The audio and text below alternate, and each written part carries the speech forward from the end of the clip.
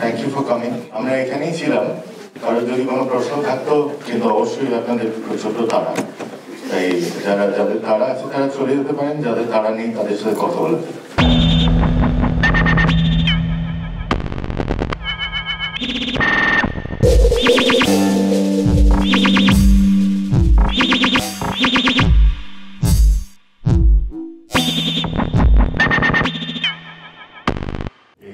ছবিটা কিংবা তার আনুষঙ্গিক যা যা হচ্ছে কোনোটাই আমার একার কৃতিত্ব নয়। ছবিটার শুটিংও আমি একা করিনি, সুতরাং একটা সময় এটা বলে রাখা ভালো যে একটা বিশেষ জায়গা, যেটা পার্সোনাল জায়গা ছিল, যেখানে আমাদের নবারুণদার বাড়িতে থেকে অনেকক্ষণ শ্যুট করার ব্যাপার ছিল, সেটা প্রথম দিকে করতে গিয়ে আমি বুঝি যে নবারুণদা আমি থাকলে উনি একটুখানি অন্যরকম ভাবে বিহেভ করছেন, তাই জন্য অনেক সময় আমি থাকতাম না শুটে। সুতরাং এই সেখান থেকে আরম্ভ করে কালকে বাজেশিবপুরে আমাদের যে অনুষ্ঠানটা আয়োজন করা হয়েছিল সেইটা অবধি জনাশয়েক লোক, তারা সবাই নবারুণদার ভক্ত কিংবা বন্ধু, তারা সবাই প্রচণ্ড সাহায্য করাতেই এটা সম্ভব হয়েছে 2 বছর ধরে এই ছবিটাকে নিয়ে কাজ করার। এবং আইএফএ আর বাজেশিবপুর পিপলস আর্ট কাউন্সিল বলে একটা সংস্থা, যার কোনো শাখা নেই, এই দুটো সংস্থা আমাদের সাহায্য করেছে অর্থনৈতিক এবং মানসিকভাবে। আর কোনো প্রশ্ন যদি থাকে খুব ভালো লাগে, কারণ আমি কালকে একজনকে বলছিলাম, একজন জিজ্ঞাসা করছিলেন যে Q&A সেশন হবে কিনা, কারণ আমি নর্মালি আমার ছবি তো এখানে দেখানো যায় না, তাই আমরা ফেস্টিভ্যালে ছবি দেখাই। ফেস্টিভ্যালের ছবি দেখানোর একটা বড় জায়গা হচ্ছে যে Q&A সেশন। ছবি দেখার পরে মানুষজন অন্তরঙ্গভাবে মিশতে চান, যেরকম একটা মিউজিক কনসার্টে যেটা হয়ে থাকে নর্মালি। তো ফিল্ম মেকাররা সেটা অধিকাংশ সময় পান না, কারণ একটা সিনেমা হয়ে যাওয়ার পরে মানুষজন খালি দেখে। তো কালকে আমি জিজ্ঞাসা করা হচ্ছিল Q&A সেশন হবে কিনা, তো আমি বললাম যে এখনো অব্দি কলকাতার একটা স্ক্রিনিংয়েও, আমি আজকে 10 বছর ধরে ছবি বানাচ্ছি এবং প্রত্যেকটা ছবি কলকাতায় দেখানো আছে, একটা প্রশ্নও হয়নি আমাকে করার। মায়েরই বলছি, একটাও বানিয়ে বলছি না। তো প্লিজ একটা প্রশ্ন করুন, তাহলে কলকাতার এই দুর্নামটা কাটে। নবারুণদার একটা বিশেষ দিক, এটা আপনার সঙ্গে হয়তো অনেকদিন আগে আমাদের একটা স্টেজে বসে কথা হয়েছিল, স্পিরিচুয়ালিটি এবং ডার্ক আর্টের প্রতি আগ্রহ একবার ছুঁয়ে গেছে। নবারুণদার ওটা অনেকটা জায়গা জুড়েছিল। ওটা না থাকলে ফ্যাতারু, হার্বার্ট, মৃতের সঙ্গে কথোপকথন। আবারও বলছি, নবারুণদার বারবার বলা যে সব সালা হার্বার্টের বিস্ফোরণ অব্দি পড়ে থেমে যায়, লাস্ট দুটো পাতা কোনো সালা পড়ে না, শেষ দুটো পাতায় নবারুণদা খেলেছিলেন। ওটা একটু বোধহয় বিস্তৃত হলে ভালো হতো। ছবি অসম্ভব ভালো লেগেছে, কোনো সন্দেহ নেই। এই যখন নবারুণ ভট্টাচার্যকে শেষ দিকে দেখাচ্ছে, যখন আপনারা শুটিং করছেন, উনি তখন বলছেন যে ওনার স্ত্রী শ্রীমতী পূর্ণিমা ভট্টাচার্য ফোন করছেন, উনি বলছেন যে ওনার স্ত্রী মনে করছেন বেশি দিন বাঁচবেন না, তো উনি পরোয়া করছেন না। তো উনি আরো তারপর থেকে আরো কতদিন বেঁচে ছিলেন। আর আরেকটা হচ্ছে যে এই যে সমাজবাদটা যে সোভিয়েত ইউনিয়নে খালি না, চীনও বাজার রাজনীতি নিল, ভিয়েতনামরা বাজার নীতি নিল, সোভিয়েত ইউনিয়ন সারা পৃথিবী পুঁজিবাদী বাজার নীতি অর্থনীতিকে গ্রহণ করলো, সমাজবাদ সারা পৃথিবী থেকে মুছে গেল, নির্মূল হয়ে গেল। তো সেই যে এটা যে হয়েছে, এটা নিয়ে কি ওনার দুঃখ, যন্ত্রণা, কষ্ট ছিল? আর আরেকটা শেষ প্রশ্ন, ওনার যে পিতা যে খুব দুরবস্থায় মারা গিয়েছিলেন এবং ওনার মাতার সঙ্গে যে বিচ্ছিন্নতা, যার জন্য ওনাকে মানে মনোরোগ বিশেষজ্ঞের কাছে যেতে হয়েছিল, এগুলো থেকে উনি কি বেরোতে পেরেছিলেন এই চিকিৎসার পরেও? আমার নাম মোটেই কৌশিক মুখার্জি না, কৌশিক মুখার্জি অনেকদিন আগে গত হয়েছে। আমার নাম কিউ, এবং কিউই একমাত্র সিনেমা বানাতে পারে, কৌশিক মুখার্জির সেখানে কোনো হাত নেই। নবারুণদা এই ইন্টারভিউটা বোধহয় আমরা ডিসেম্বর মাসে করি, নবারুণদা আরো 6 মাস হয়েছে ছিলেন। আর অবশ্যই ওনার একটা আইডিয়ালিস্টিক জায়গা, যেটা আমি কোনোদিনই বুঝতে পারিনি, যেটা হয়তো আমার বাবার এবং ওই জেনারেশনের অনেকেরই ছিল, যেটার মধ্যে আমি বড় হয়েছি, কিন্তু কোনোদিন বুঝতে পারিনি, বুঝতে চাইও নি। অনেকটা জায়গা সেখানে একটা অভিমানের জায়গা ছিল যে সেই মতবাদ, সেই নীতিবাদের জন্য আমাদের জীবনগুলো চলে গেছে, এই ধরনের জায়গা থেকে অনেকদিনই এটা ডিনায়ালে ছিলাম, এবং নবারুণদার সাথে কাজ করা এবং নবারুণদাকে চিনতে পারার পেছনে মেন রিজনটাই ছিল এটা, যে আবার করে এটার সাথে একটা অ্যাটলিস্ট একটা এনগেজমেন্ট নেগোসিয়েশনের জায়গা থেকে যেটা বলা যায় আর কি। সুতরাং নবারুণদা যেটা বলার চেষ্টা করছি, হয়তো ওই ধরনের মানুষ তারা নিজেদের জীবনের যে অশান্তিগুলো থাকে সেই অশান্তিগুলোকে সারা জীবন ধরে কালচার করেন। এটার মধ্যে একটা নার্সিসিস্টিক এলিমেন্ট আছে, এটার মধ্যে একটা এটা অনেকে মানে ওই সময়কার ফিলোসফির মূল জায়গাটাই একটা ডিপ্রেসিভ জায়গা, যেখানে হতাশার জায়গা থেকে পুরো জিনিসটাকে দেখা।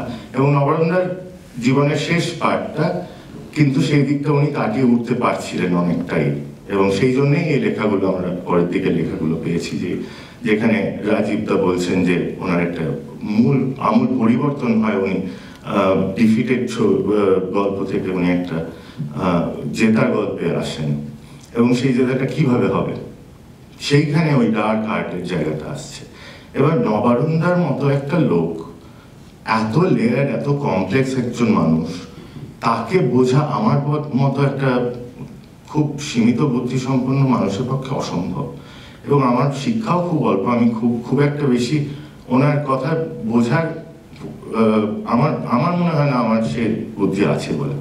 সুতরাং আমি সেই দিকে যাইনি, আমি ওনাকে একটা মানুষ হিসেবে দেখতে চেয়েছি, বুড়ো মানুষ রাস্তা দিয়ে চলে গেলে যাকে আবার আর কেউ দেখবে না, কিন্তু তার চোখের মধ্যে ওই মোমবাতিগুলো রাখা আছে, সেটা কি করে হচ্ছে এবং কিভাবে সেটাকে আমি কি ট্যাপ করতে পারি, কোনোভাবে বুঝতে পারি, সেই দিক থেকে আমার এই ছবিটা করা। সুতরাং আমি দুজনের এই প্রশ্নের উত্তর দেওয়ার চেষ্টা করলাম।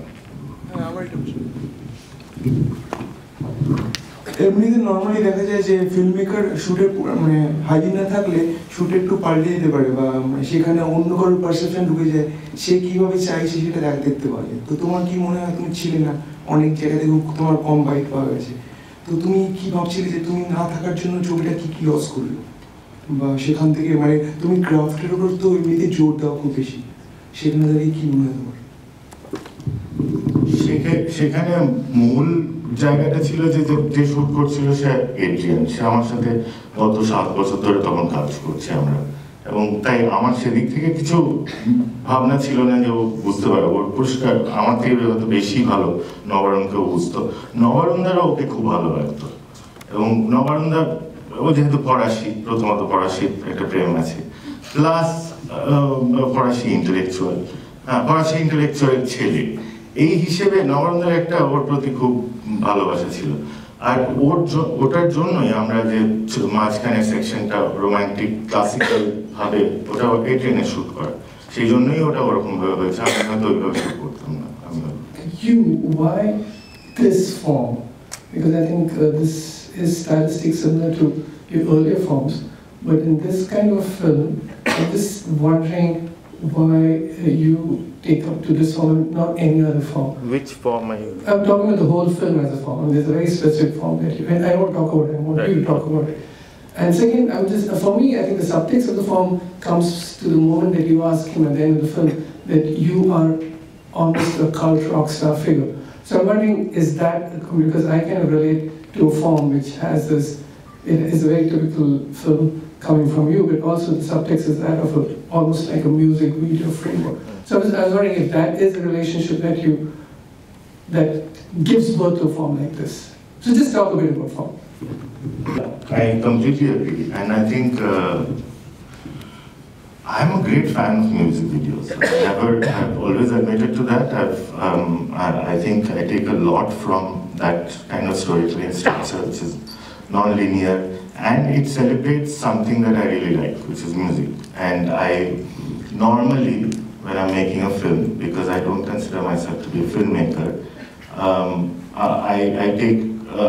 I take advantage of the fact that I am partly a musician and approach it that way. So when I'm doing camera, it's like a dance to some sort of music, and when I'm editing, it's definitely a rhythmic sort of structure. So I have seen, and from Gandu, from the Gandu experience, which is when I first shot my own film, I realized that this was a style that I was very comfortable with. And I've used it here again because of two reasons. One was that this is another Bangla Black after Gandu, which is a low budget film that nobody wants to make. And that's why we are making it. And therefore the constraints of physical constraints make the form, some kind of form arise out of that. And the second part is that because I'm not so confident as a filmmaker, as a narrative filmmaker, I rely heavily on the rhythmic structure. In a film like Nabarun, I was very, very scared of what it will end up to be. The choice of the soundtrack took months to arrive at. And I was really scared whether Nabarun will like this, because it's totally not his shit.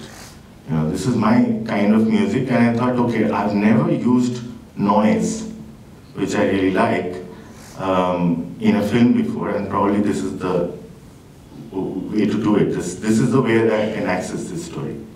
The third thing, as you rightly pointed out, is the cult rock star thing, which is that both music video and music documentaries have a particular way of elevating the artist that they are following onto a pop culture phenomenon. That's the whole point of music videos. So it elevates that artist from just an artist, a Bob Dylan, like a folk guy, versus a Bob Dylan in his first music video, or a Nicki Minaj. I'm putting everyone in the same space. So I thought that was my job. I think that's still my job. When I came into Calcutta, I started looking at myself as a filmmaker. I started making these music videos for my friends, যারা সবাই তখন Bangla band করছিল, এবং তারা একটা করে joint দিত আমার, আমি একটা করে ভিডিও বানিয়ে দিতাম। আমার প্র্যাকটিস হতো, ওদের একটা ভিডিও হতো। এবারে ওইখান থেকে এই জিনিসটা, এবং তখন পুরো জিনিসটাই ছিল স্যার রূপম ইসলাম এখানে আছে, ক্যাকটাসের সব বন্ধু বান্ধব, তারা সবাই নর্মাল, আমরা সবাই খুব নর্মাল লোক। এবার তাহলে এলিভেট করতে হবে এদেরকে, কিভাবে এলিভেট করা যায় ভিজুয়ালি, সেরিব্রালি কিভাবে একটা এফেক্ট ক্রিয়েট করা যায়। So I think a major part of the reason why we made this film was that Nabarun is a phenomenon for us. Nabarun's phenomenon is restrictive by default because it belongs to a certain time and space. And maybe my intervention at this point can take him into that category, which is like a Dylan category, where the music form doesn't matter anymore. এই লোকটা একটা heavy interesting লোক, এর সম্পর্কে জানা দরকার। সেটাই একমাত্র জিনিস। যদি একজন 19 বছরের ছেলে যে নবারুণ পড়েনি, আজ থেকে 10 বছর পরে যদি সিনেমাটা দেখে নবারুণ পড়ে, এই টাইপের একটা ভাবনা চিন্তা থেকে করা। আমি যা ধারামি মাল, এবং উনি যা ধারামি, একদম ফুল অন সামনে। কি যেন বলতো আমাদের, ঘোরেল মাল। ঘোরেল মাল। এরা হচ্ছে ঘোরেল মাল। এরা হচ্ছে